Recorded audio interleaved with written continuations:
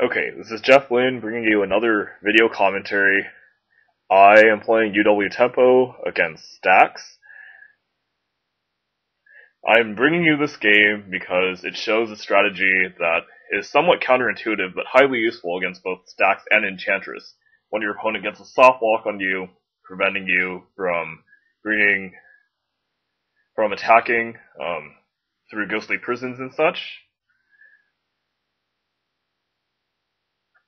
So the hand looked like an obvious keep from the perspective of just not having mana screws, having brainstorm in case he's playing aggro so I can throw my spell pierces away. It was just a good hand. There's not much to ask there. Here I stay open for spell pierce rather than playing Fathom Seer. This is a tough choice. I think I go with putting Sarah Avenger back because I know that I don't need one particular creature to kill him, and it's not a race to do so anyway, whereas all the other cards are very useful. Putting the Mother Runes back was a no-brainer. I almost thought about saving Brainstorm until I drew one.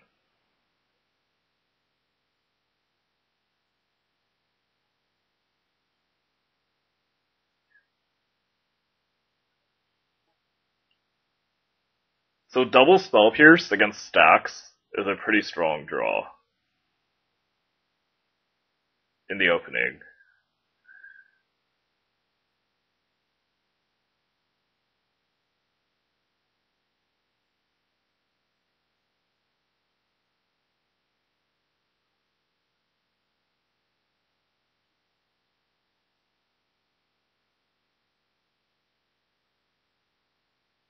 So here, I think I end up choosing to play Fathom Seer first, instead of Jit.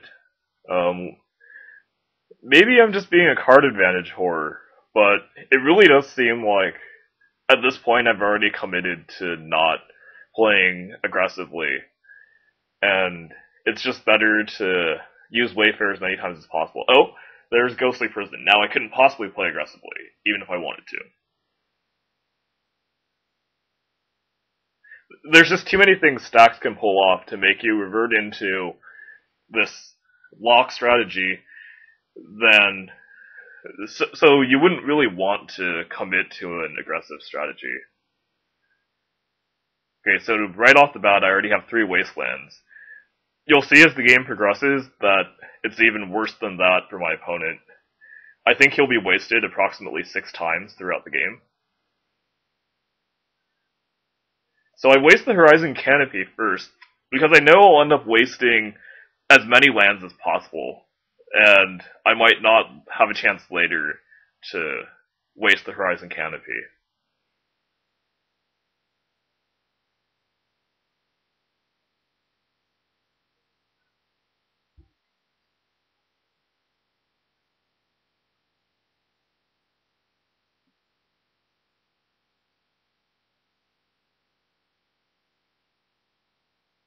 Okay, so there's a second Ghostly Prison now.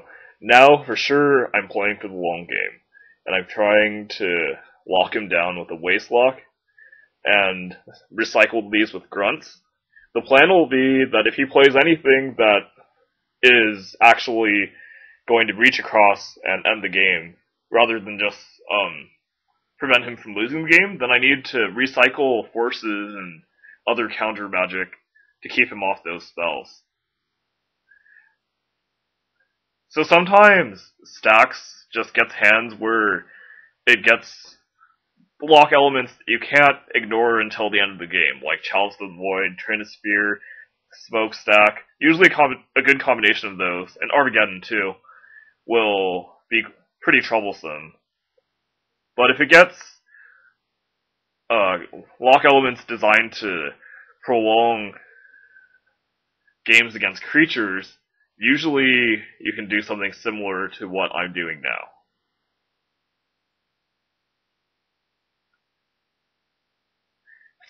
So you'll notice that he has made a choice that some Stax decks make to play Knight of the Reliquary, So I'm not going to be boarding out Swords to Plowshares in this match.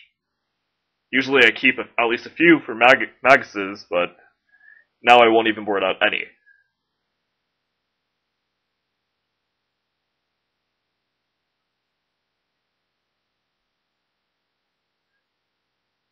So like a good card advantage horror, I tried to avoid my cleanup step.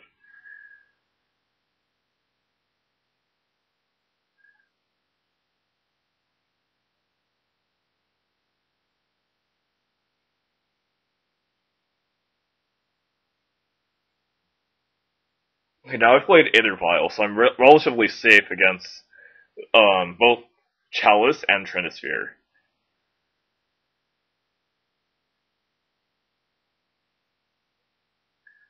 Oops. That's gonna hurt.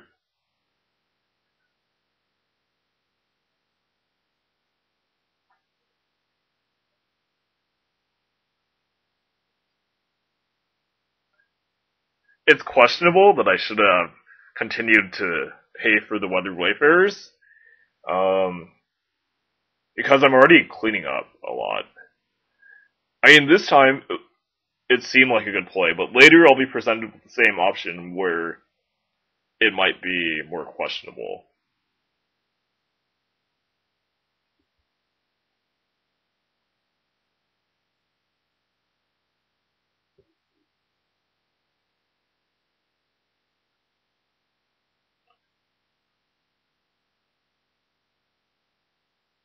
Okay, well, Swords was gonna go at Magus, but I remember thinking at this point that I would just have to deal with Magus for the rest of the game, or until I get a Swords, which actually turns out to be quite close for the rest of the game. Because Knight is more threatening. It stops my Wastelock plan a little, and it's also a pretty huge beat stick.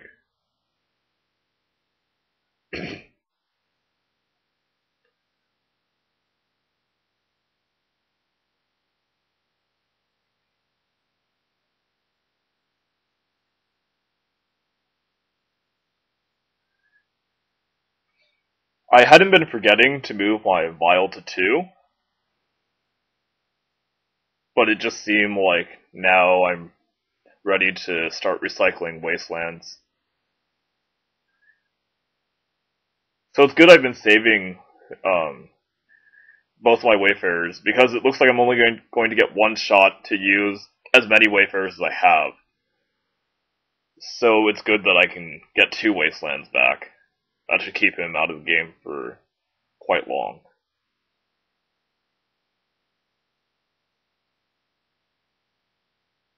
I hope I decide to...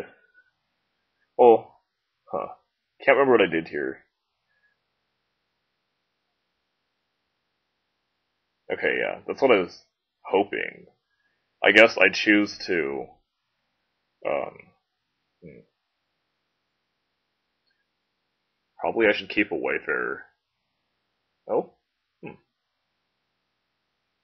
Oh yeah, that's right. Because I can't use them anymore. Forgot.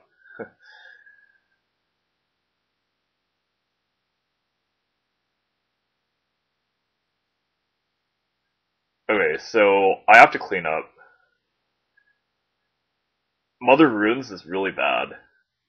But maybe I should have Wild Avenger into play. It's not really clear, or does it really matter?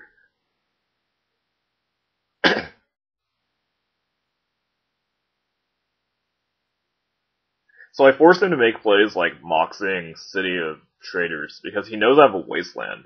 So even though I'm not getting to use the Wasteland, it's still causing him significant troubles. So I'm not letting him have big Knights and an active Crucible. So I take his lands. I think I pay for Grunt one more time, yes. Later I'm actually going to forget to pay the upkeep when I intended to sacrifice Grunt. But there's going to be a creature I didn't intend to sacrifice that will also get sacrificed. And I think it actually turns out sacrificing both is the right play, but it's not to my credit because I actually had a mind slip.